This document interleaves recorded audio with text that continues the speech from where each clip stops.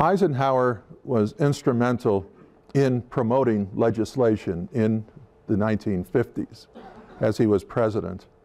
And one particular piece of legislation, the Federal Aid Highway Act of 1956, is credited with establishing the interstates. What it really did was establish a way for paying for the interstates.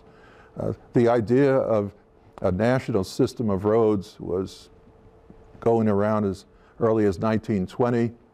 Later in the 1930s, so-called interregional roads were promoted and began to be built. But there was always the question of how do you pay for them. One of the problems is that the federal government itself cannot build roads or own roads. The Constitution simply doesn't authorize that.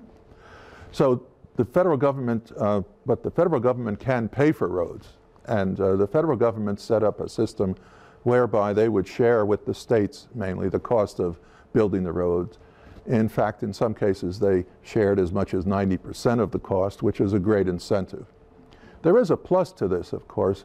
By having the federal government involved, there is a standardization from state to state, which means that when we cross a state line, we don't have to readjust to a different set of rules, a different set of geometry of roads, and so forth.